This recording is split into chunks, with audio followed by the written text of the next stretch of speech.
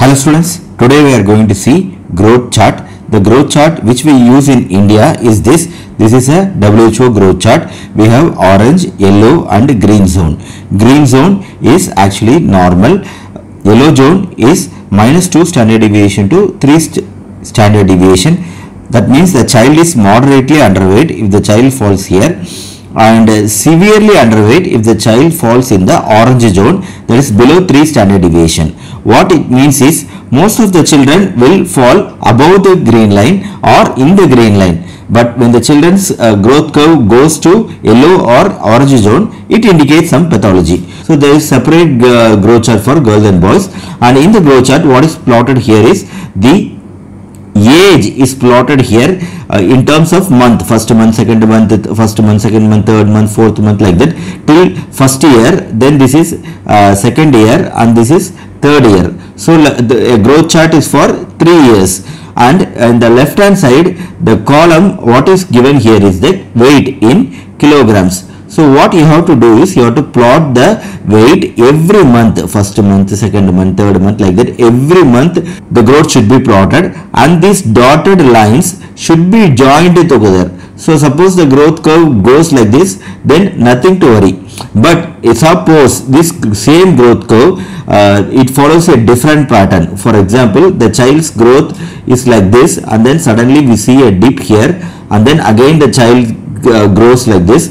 Then we can see the child has suffered from some severe illness during this time, that is corresponding to 1 year and 7 months. There was some major illness or some major problem for the child. Because of that we had a dip in the growth, dip in the weight of the child. This growth chart has so many uses.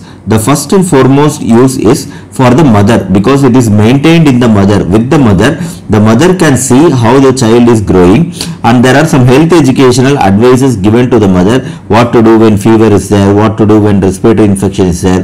The health education messages are given here. So it acts as a very good tool for the mother. First and foremost, this is the thing. Second thing is it acts as a very good educational tool for the healthcare provider. The healthcare provider will know whether the baby is sick or not with the help of growth chart. Third thing, it is used for research purpose. See, like this growth chart will be there for many mothers. See, suppose in a particular area there are 1000 children, so there will be 1000 growth card will be there. So if you take all the growth card and you see how the growth pattern of the child in that particular area, you will get one common curve. If that common curve is progressing in this way, then it is good.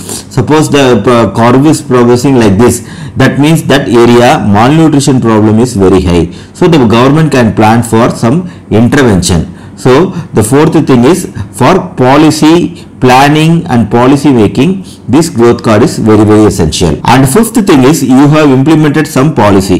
How do you know the policy is effective or not? The effectiveness of the policy again can be seen with the help of growth chart. Again some 1000 children are there, then their common growth curve is going like this. That means the policy plan program is effective. But suppose once again the growth curve doesn't improve, it is still falling like this, then there is some other problem, so that should be investigated. So in this way the growth chart is useful for mother as well as the healthcare provider, as well as for researcher, as well as for the government for policy making and assessing its effectiveness. I hope this video on growth chart was useful for you. Kindly subscribe our channel Community Medicine Easy for more such useful videos. Until then, goodbye from Dr. Karthikeyan. Bye bye.